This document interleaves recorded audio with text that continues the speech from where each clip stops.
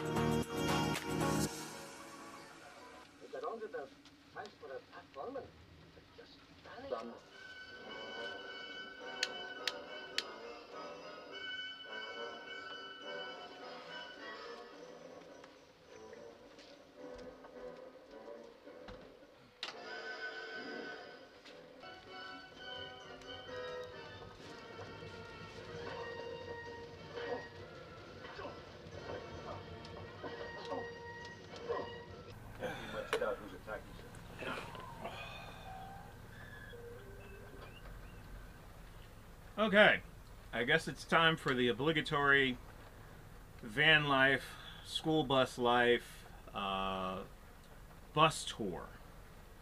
My name is Mike, and I live in this bus. And the name of the bus is unimportant because I don't name inanimate objects. It's a truck. It's my home.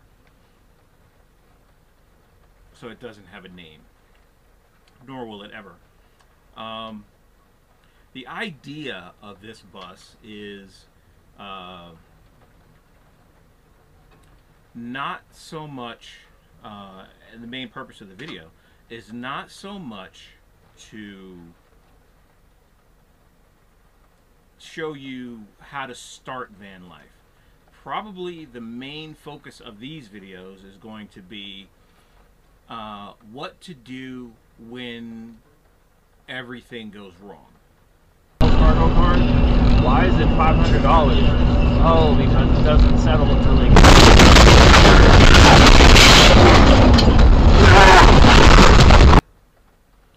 I lost I was in an RV. I kind of pussyfooted around.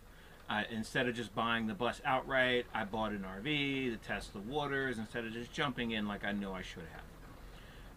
That bus eventually rolled over in Winslow, Arizona. And then, like most things in life, you're kind of shoved in and you have to make a choice. And the choice was the bus. I definitely wasn't going to retire back into an apartment. Spent most of my life in apartments. Pass. Especially after tasting RV life. So the main focus of these videos are going to be whatever pictures I'm taking and the bus development. Right now, as you see it, as it sits, it is more of an emergency shelter than a bus build. When my bus rolled over, it was at an inopportune time, which is how life works. It's never going to be when you want it to happen or when the best time for it to happen is going to be. It's going to be when you least expect it on an idle Tuesday. So I broke my leg. Then no. The RV rolled over. Then I broke my leg. Then I was holed up and eventually bought the bus. I think my leg was probably 3 months healed at the time. Went to Denver, got it, came back, and immediately got to work on making it a primitive shelter. And that's exactly what it was in the beginning. Took the seats out with a healing broken leg with the help of many, many friends. And made it just enough to where it would be habitable, and it worked. It worked like a charm. Worked spectacularly. Put in the wood-burning stove, got a little wood, immediately found out that that would not be enough. The wood burning stove has been more for show than anything else during the course of the winter. The real hero of the heating story through last winter was the diesel heater. The diesel heater kept me from freezing to death. Aside from not sleeping in it the first night because I was like really kind of, I don't know, like even a new apartment, I can't sleep in an apartment the first night I'm there. Second, third night, yeah, it gets better, but the first night, I'm never able to sleep in an apartment on the first night. So first night, yeah, it was a little rough. But after that, it just got more and more and more comfortable to the point where it really started to feel like home. My only real regret is I didn't do it sooner. I should have pulled the triggers much, much, much sooner on the bus. But having said that, life will hand you a plan, despite whichever one you make. And this is the plan. So here's the idea. Here's the design idea. The design idea, me being a fan of Star Trek, I wanted to make a Star Trek themed bus, but there's nothing on Star Trek. I'm not going to build it to look like Kirk's cabin on the ship. I wanted to build it like what you would imagine what his apartment would look like in the 60s in real life, his Earth apartment. So that's the whole design idea. So up front, excuse me, up front we have the driver's area. The driver's area is going to be very unchanged. I have no desire to rip out all my gauges and tear out the windshield and remove the steering wheel and take out the gear shifter and remove all the wires. I have no desire to do that. All that stuff was put there for a reason. So I'm just going to let it stay. It's not hurting me for it to be there, so it stays. Everything behind that line is all home. And I'm going at it. The idea, and this ties into my revenue streams, like as a photographer. This ties into all my revenue streams, which are going to be streaming, gaming, streaming, the photography stuff, the bus itself, and piano. So this idea right here, all this right here is going to be TV. At first I wanted to put a desk and monitors and so forth and so on, but that was going to take up a ton of room. So no. So this whole area is going to be TV. And it seems a little audacious for me, but I'm going to go with an enormous 75, 80-inch television. But then again, my power needs are minimal. I don't use much power at all. The fireplace takes care of a lot of that.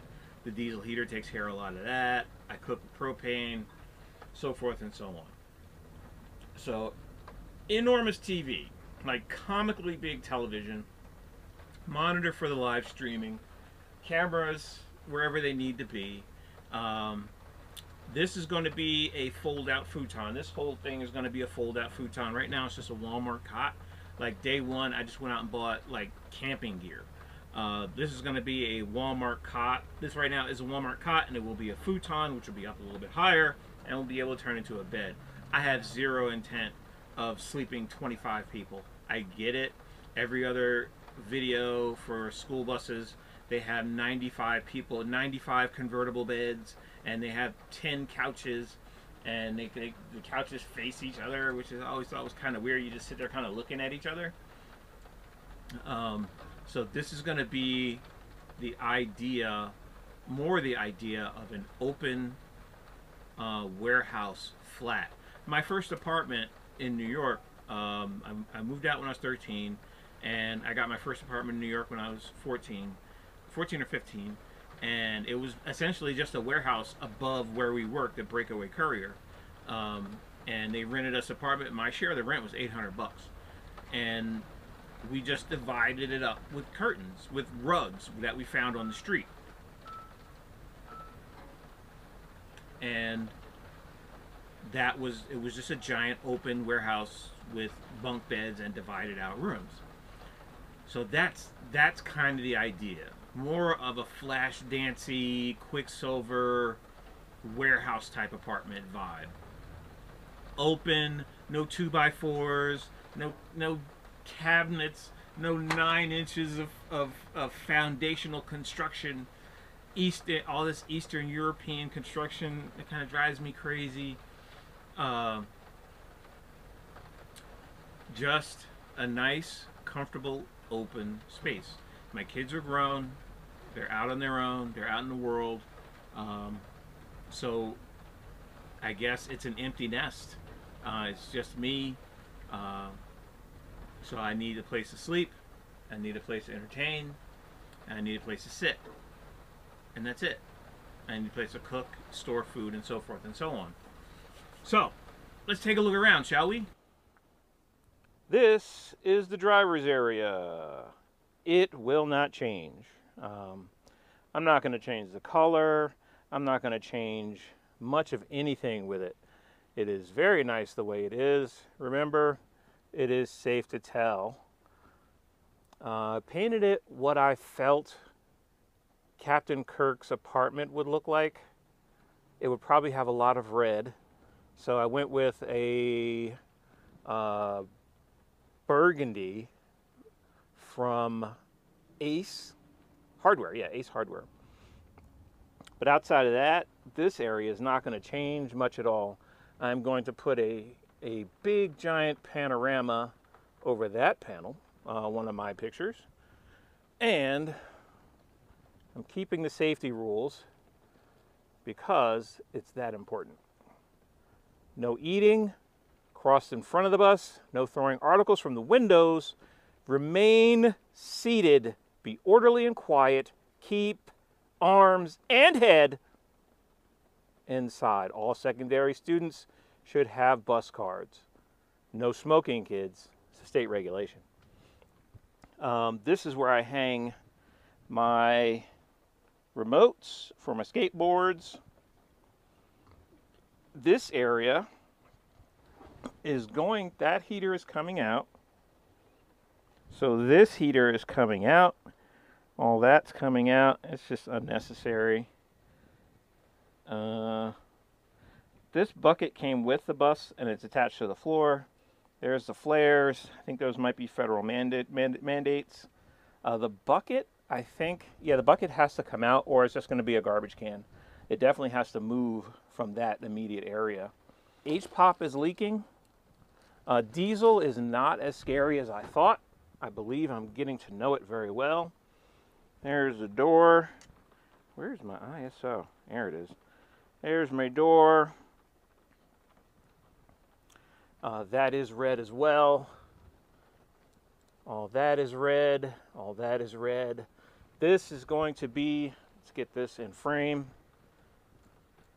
This is going to be the enormous TV area. Because I like gaming and I like Twitch gaming. So we're going to stream Twitch. That's going to be a revenue stream for me. So all that comes out right now under here. This is all dollar store totes. When the RV rolled in Winslow, Arizona, I went and bought those totes from the Dollar Tree, Dollar General, and that's where everything in those totes is what's left of what was in the RV. And those 5 boxes, there's one back there too. This area is going to be futon. And while we're up here, this entire metal strip is going to be covered with the foam from seats, and then this 100% tribble throw carpet rug thing. That's going to be what's going to cover everything from here all the way down. And I have an interior designer friend who says it should be in tan because the roof is red. So all this is going to be covered in beige tribble fur, because tribbles deserve to die. This whole area where the wood is, the auxiliary heater is coming out. The second auxiliary heater is staying in. This one's coming out as a spare. That one's going below when I get the boxes installed. And the wood be in a cage that goes from floor to ceiling and then out to about here. And then it'll have its own cage so it doesn't roll around when moving. Oh yeah, by the way, all this is mock-up. None of this is hardtack at this point. So the wood is going to go in a cage from floor to ceiling. It's going to have a door, and it's going to be solid, so in the event of a rollover or an accident, it doesn't go anywhere.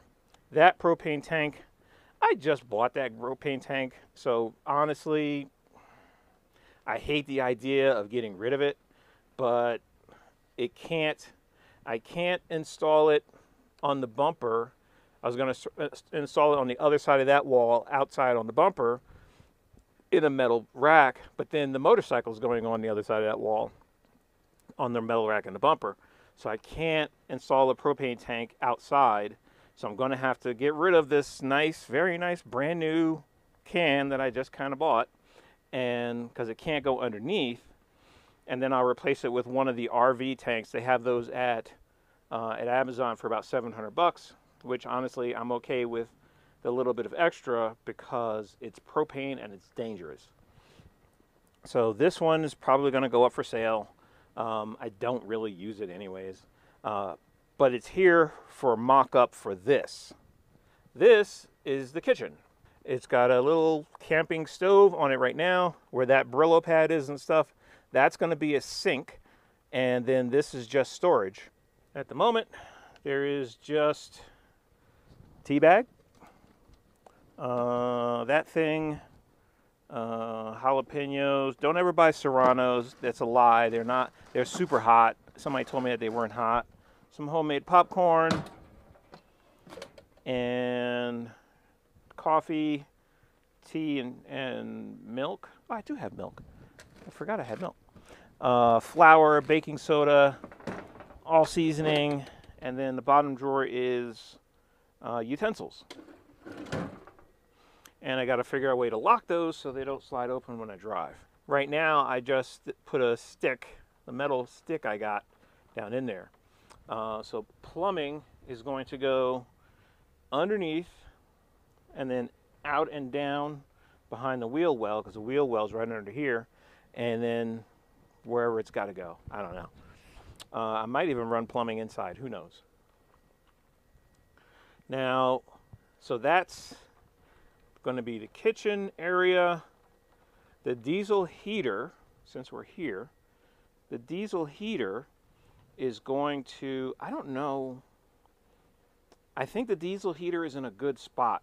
I might move it up here, like on a platform up here. I think that would make sense. But it may just stay right there. I don't know. Or maybe build a cabinet and then have it up a little bit higher. I don't know. I haven't figured that out yet. And the star of the show, the wood-burning stove. The wood-burning stove, I was very happy with it. I didn't know how much wood I needed to make this thing work, so it ended up not doing a whole lot this winter. But when it did work, when I did have enough wood for it, it heated the daylights out of this thing.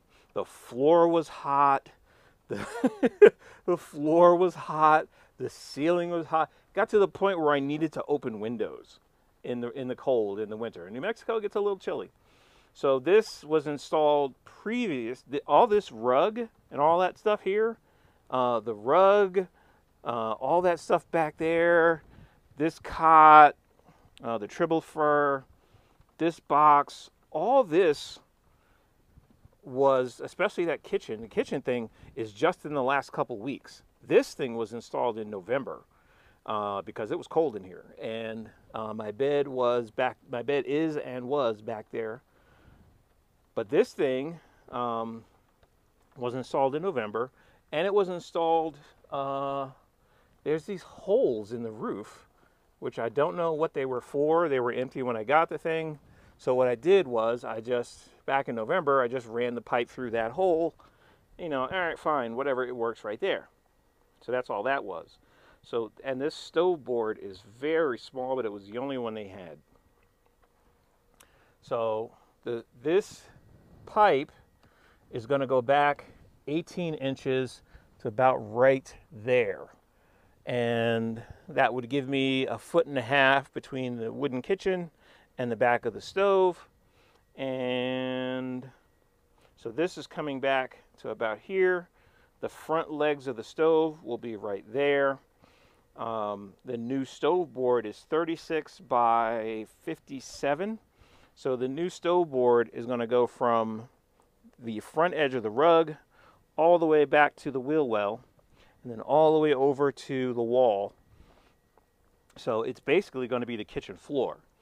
And if you don't know, which I didn't know until a couple days ago, stove board is metal. I had no idea what it was made of. It's metal, which I guess makes sense because that means it has to be fireproof. Duh. You think I know that by now, but I do not. I picked it up the other day to move the rug, and one of the little tabs came out. It's metal. Who knew? So that covers all this area. Now, coming back here, here's my current solar setup. It is very small, and it is what survived the Winslow rollover. These are little battery tenders. These are battery tenders for maintaining mostly like car batteries that sit for a long time. I bought a couple of these from O'Reilly's some time ago, and I did find them when I went to get my stuff from Winslow, Arizona. I got 2 new batteries, and I recovered all 3 of my small inverters. My big inverter was MIA, but the little inverter survived, and hooked it up to a battery, and that's a solar setup. That is how simple it is. Batteries, really cheap wire to keep the diesel heater happy, and two solar panels, and it keeps them charged. It doesn't really, I can't run anything big on that, but it keeps them going. It keeps them charged up. This is dirty laundry. This I will get into later. I was thinking, like, what does a laundry machine do? A laundry machine soaks your clothes in soapy water, rinses them out, and then gives them back to you. So why not use an old cooler as a washing machine? So as my clothes get dirty, they go in there with a little bit of water and some soap. They sit, I don't know, for a day until I feel like doing it again. And then I rinse it all out, then rinse them 2 more times, and then the laundry's clean. The laundry is clean. This one is just for papers. There's really just papers in there. That one is food storage. That bottom one is 20 pounds of beans, 20 pounds of rice, 5 pounds of flour, and so forth and so on. This is camera gear storage. At the moment, it is very, very rudimentary. This is bedtime. And van life doesn't change. Van life doesn't change that. Your bed is just a storage unit. That's all it is. When you get out of bed, all of your clean clothes go on the bed, and then when you go to bed, all of your clean clothes go back on the pile until you wear them all down and then put them back into your makeshift washing machine. There is a ton of room in here, and this floor is nice and warm. This does nothing. Absolutely nothing for this much space. If you have this much space, this does kind of nothing. That's my broken up toolbox. I was able to recover a lot of my tools from Winslow, and it all went in there, and then it all started to come out of there, so I had to find somewhere else to put my tools. That is camera storage. This is just black construction paper, and from the outside, it kind of looks like the windows are tinted. Without thinking about it, you would think that the windows are tinted, but they are not. It is just black construction paper up to the windows. Makes it look nice on the outside, but it's not. It doesn't look that hot on the inside. But this truck has how many? 67 windows. This truck has 67 windows. So when you consider the idea of tinting all these windows, consider that. Because that's what that means. You're going to be tinting 67 windows. So I'm going with the vinyl static adhesive windows. That's as far as I go with that. Because there is a lot of stuff to do, a lot of bases to cover. So at this point, we have to cover as many bases as we can in a relatively short time. We don't want to move too fast, but just as many bases as you can, as reliably and as well as you can until you can do better. But one thing I learned with the RV was you're going to do it again. Yeah, you're going to paint your RV, but you're going to paint it again, and you're going to paint it again, and you're going to paint it again. These things take a beating,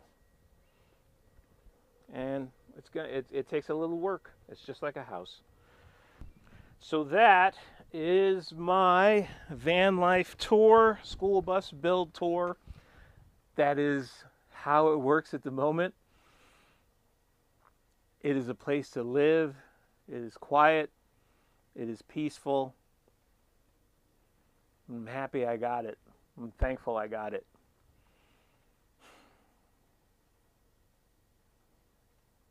Thanks for joining in.